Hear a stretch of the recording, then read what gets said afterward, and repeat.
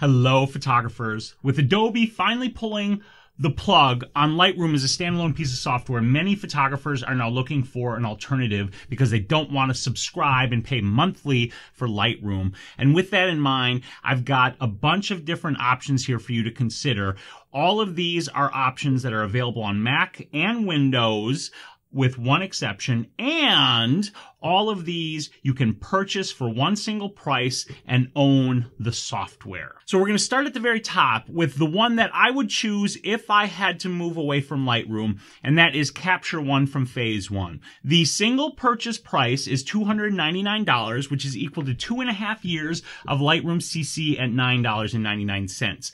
And with Capture One, you can edit and organize your images. And many photographers already use Capture One because they prefer Capture One's raw processing and the look that they get from their images versus Lightroom's raw processing. Now, I downloaded all of these pieces of software and did a small test of all of them, as you can see from the video that's playing here, to give you an idea of what Capture One is like. And generally speaking, like I said, I would choose Capture One if I had to make a choice outside of Lightroom, but there were things that I didn't like about it. Number one, though it felt like the most refined of all of these software options, there were some things about it that I felt were very clunky.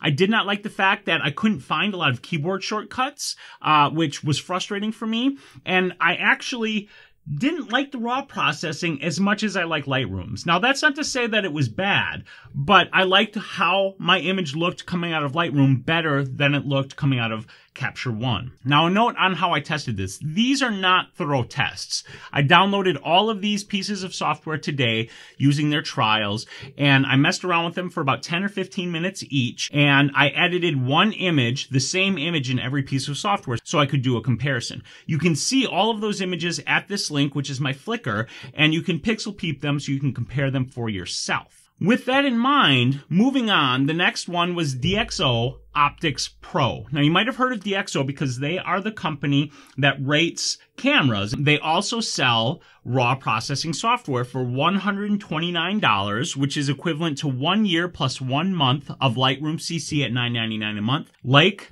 Capture One and Lightroom, you can both edit and organize with this software. I felt that DxO had a pretty nice interface. As you can see here, the organization is just an overlay for your folder structure, so there's no catalog file or anything like that. I felt like, generally speaking, the layout was similar to Lightroom, which was nice. It was very easy for me to get in there and start working and editing an image without having to think too hard or figure out, like, how does this software work. I liked the raw processing generally. I thought the colors were good and the tools and using them was good, but I didn't like the details of the image. And my feeling is that I might have over sharpened the image, but what I did for each one of these, when I edited the image, I didn't do anything special. I just edited the image as if I was using Lightroom, using the different tools until I was happy with the way it looked. Then I exported the image as a full-size JPEG and compared them all. And with DxO Optics, the details look really janky. The next option is On1 Photo Raw, which costs $119.99, which is equal to 1 year of Lightroom CC at $9.99.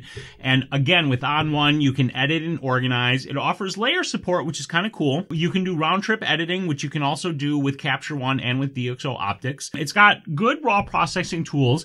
I felt like generally the software was a bit rough around the edges, which makes sense because this is pretty new software. This On1 Photo Raw was just released a year or two ago. Again, I felt the interface was similar enough to Lightroom that I was able to pretty easily get in there, get to my images, and start editing them. One of the things I really liked about On1 was that the keyboard shortcuts were there. They weren't exactly the same as Lightroom, which I wouldn't expect, but it was very easy for me to do things in On1 using the keyboard shortcuts that I am accustomed to using in Lightroom.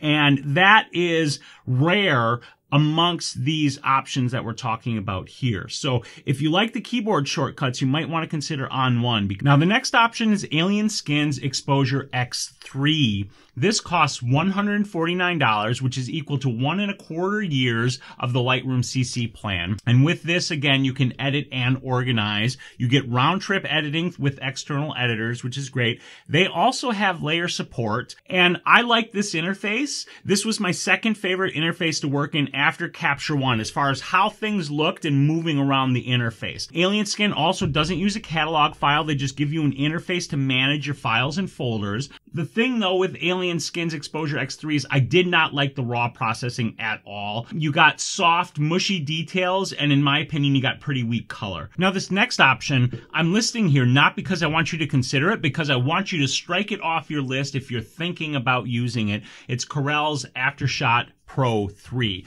It's inexpensive software at $54.99 a month, which is equal to 6 months of Lightroom. And it had an okay interface, which again is similar to Lightroom, also uses a catalog file like Lightroom. But the big problem for me, at least, with Corel's Aftershot Pro 3 was the terrible raw processing. Again, bear in mind that I only edited one image with this and then compared that same image across all of these pieces of software. But based on that one image, I didn't like their raw processing at all. I got awful color noise throughout the entirety of the image. There were mushy details in it, and the color I thought was just not very good.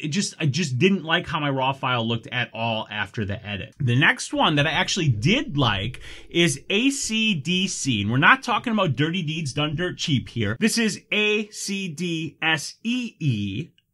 And this offers 3 levels of software. And this is one of the nice things. Number one, if you just want an organizer software, you can pay $59.99 for just the ability to organize your images, have a front-end interface with that. But most of us want editing and organizing, which means you would want to go with the $99.99 option that ACDC offers, which is equal to 10 months of the Lightroom CC plan. It gives you a nice interface. Again, no catalog file here, just folder and file structure inside of the program that you can work with. The interface is also similar to Lightroom. The raw processing was decent. I didn't think it was great. The details in it were okay. The highlight recovery didn't work very well at all, and the colors were okay. The note here is that ACDC is available for Windows and is available as a free beta for Mac right now. When it comes out of beta, it will be paid software for Mac as well. But right now, you can download that beta and work with it for free if you want. Now, that brings us to the end of the options that you have as far as software goes, where you can both edit and organize your images. The next 2 options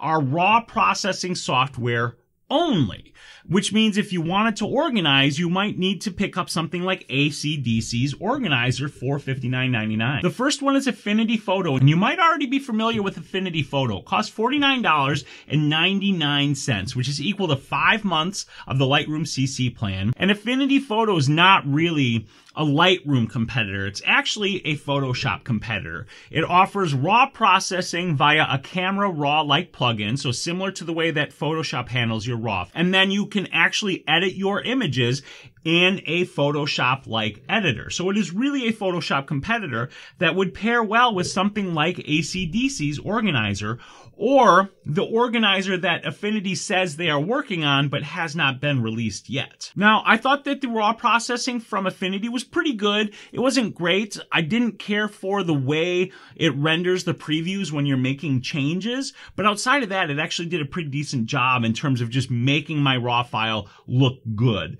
And then the last option that I have here is the MacFun Luminar software, which is currently only available for Mac, but the Windows version is supposed to be released in the fall of 2017. So this is $69 a month currently. I don't know if that price will change with the addition of the organizer. That is equal to 7 months of the Lightroom CC plan. I felt like the UI, the interface for editing, was pretty decent.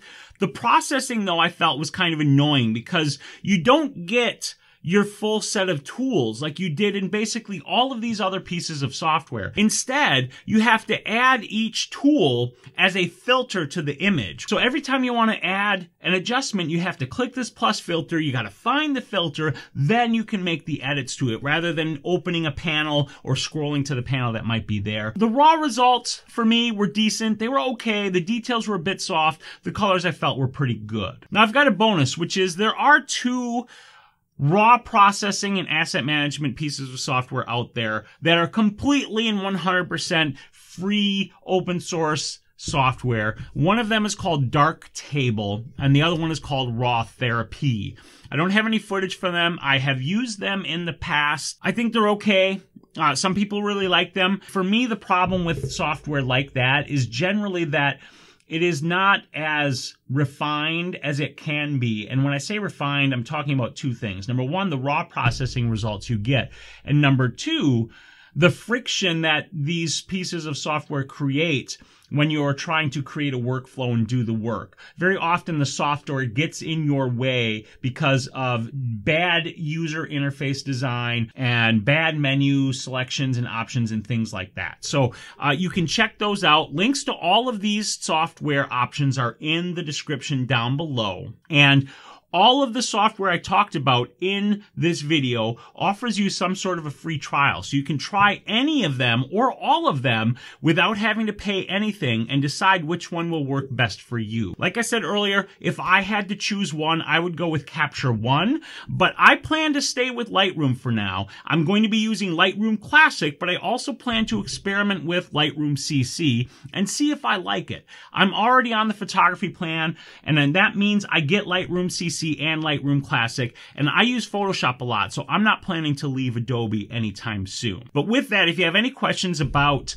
raw processing or photography or anything else, let me know down in the description. And also, do me a favor, jump down there and tell me, are you planning to leave Adobe and find an alternative piece of software? Are you just scanning the field right now to see what's available, but you're going to stick with Lightroom for right now? Let me know down in the comments. And then do me a favor and like this video and subscribe to my channel. If you really like this video, please share it with your friends, especially the ones who are looking for a Lightroom alternative. But the most important thing you need to do is get out there and take some damn photos. I'll see you on the next live show. A lot of photographers are looking for alternatives.